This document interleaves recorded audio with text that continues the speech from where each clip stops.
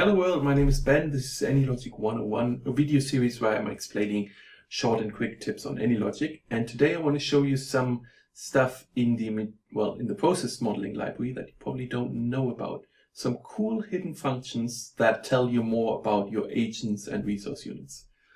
So let's have a look. I already prepared a simple service and resource pool model. So we have agents created in the source. They go into the service where they require one agent from the resource pool or one resource from the resource pool. And the resource pool is set up with default settings. I've set up 4 resources that are also just generic agents. And if you run the model like that, you can see it's operating normally and as expected, these agents seizing resources. Now, what you typically do is your resources are normally specific agent types. So you define your own agent type, and very crucially, you need to tick this little box here saying that these agent types or agents will be used as resource units. That flags to AnyLogic, aha, I should unlock some additional capabilities for these guys.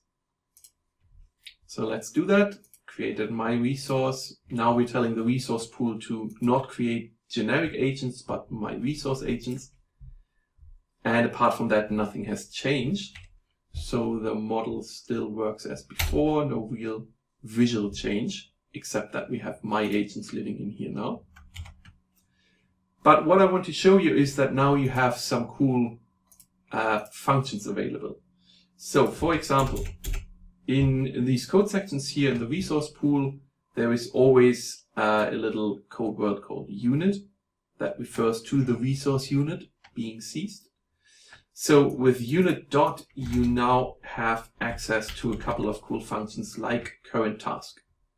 And current task throws back the task that this unit is currently doing. So if you traceline this, you will see at this point it's going to be null because it's going to be seized, but it doesn't have a proper task yet. But if you use custom tasks, define your own tasks, there is an object somewhere, resource task, and your unit are starting this task, this will then tell you about that current task. So that's useful. Let me comment that out again so we don't get confused, but there's more. So let's talk about this one and unwrap this a little bit. So in the service block on seizing a unit, you also have access to the code word unit. So now you're referring back to the unit that is being seized by the main agent and you can do stuff with it. But you don't have access to all the functions because here AnyLogic assumes unit is just a generic agent. So we need to tell it, well, you know what? Actually, this is a my resource agent. So this is called typecasting, topic for a different thing if you don't know what it is, but we are forcing AnyLogic to recognize, this is my resource. And my resource should be used as a resource unit. So now we have more functions available. One of them, the current task type. And this returns the type of the current task or null if it's not doing any task. And this is quite useful. So we can traceline this now. This is literally what I've done down here. Oops, to see what current task type my resource units are doing when they're being seized.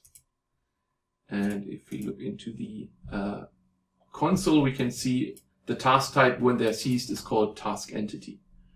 But there are a couple of more. There's task end of shift, there's task break, task repair. So you can figure out what kind of task is your resource doing in different parts of the model.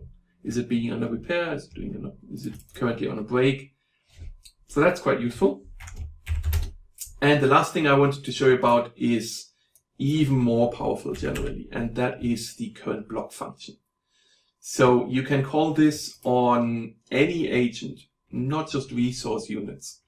Any agent that flows through a process block or any other block for that matter, pedestrian library block, material library blocks, they always have this current block function. Returns the current flowchart block this is flowing through, or null if it's not in any block. So this is super powerful to learn where is my agent? Is it currently in a block?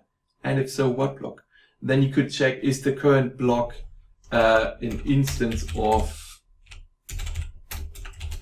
a queue block, for example. So then you could easily check, is my agent in a queue block at the moment? So if you just traceline this, you'll see it tells us exactly where the agents are when they enter this service block, and the answer should always be they are, let's pause there, they are in a service block. So this is the throwout from one trace line. It basically gives you the details of the actual service block it's in. It's root.service with all these details, so you get a little bit more. You could also just trace line the name of this block, and then it would just say root.service. So I hope this is, there we go, service.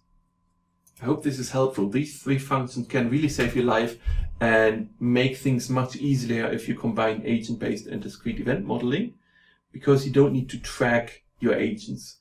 Many people often manually track in which block is my agent at the moment, or in which state or which task is it doing. You don't need to do that. There are functions for that.